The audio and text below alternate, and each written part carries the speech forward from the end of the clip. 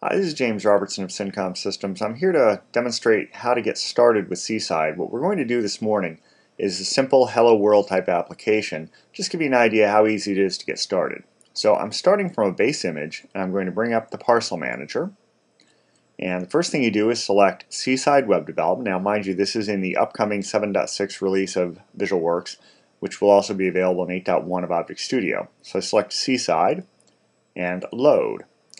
And I wait for a moment while that loads. And once it loads, you'll see the browser come up, and I can immediately go and play with things. So I can go to the examples, go to the counter example, and just verify that everything works. So let's dismiss the browser for a moment and the parcel manager, because what we'd like to do is bring up a code browser and create a new package, because we're going to create Hello World.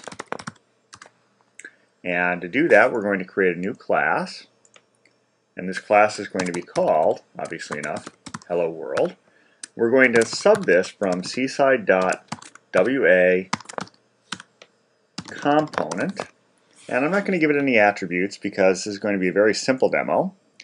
So I've gone in here and I'm going to add one thing, a way to render it.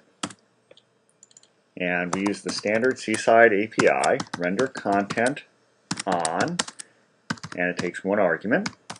Then I'm just going to say HTML text,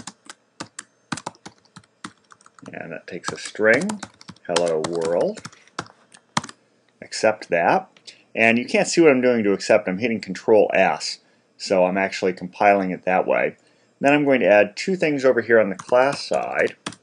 First, I'm going to say that this in fact can be a root level application. And then I'm going to add the initialization method. I'm going to say self register as application. I'm going to call it, obviously enough again, Hello World. Then I'm going to execute that with a do it.